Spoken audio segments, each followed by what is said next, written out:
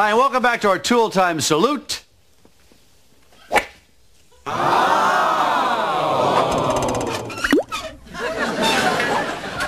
golf.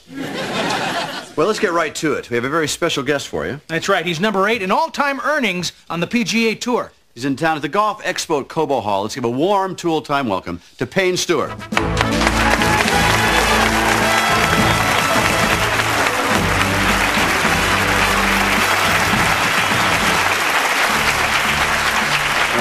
Thanks for making time to be on this show. You know, you'd think with the kind of cash you're pulling in, you could afford the rest of those trousers. Tim, when you're in the public eye, you have to have a trademark. With me, it's Snickers. Ah. With you, it's Burns and Abrasions.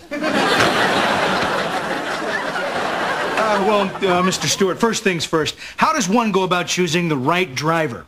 Well, it depends on your ability. Okay. All right? Now, what's your handicap, Al? Tim. Actually, it's 16.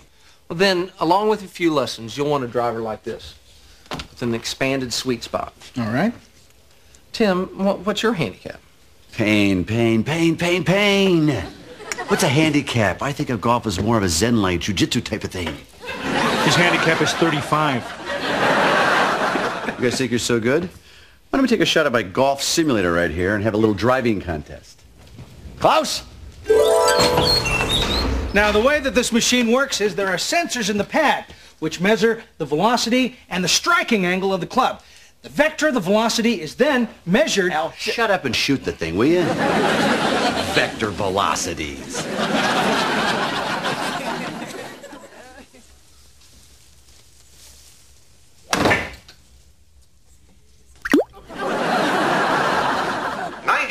Yards. Nice shot, miss.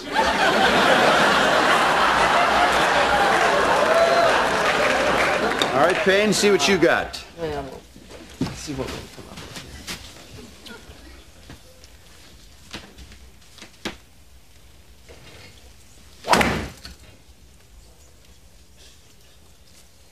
291 yards. Nice drive. Wow, that was a great drive. Well, I guess this contest is over. Not so fast. Heidi, why don't we bring out my driver? Here you are, Tim. Thank you, Heidi. And what would this be? I know what this is. This is a special driver designed for senior citizens to get more distance.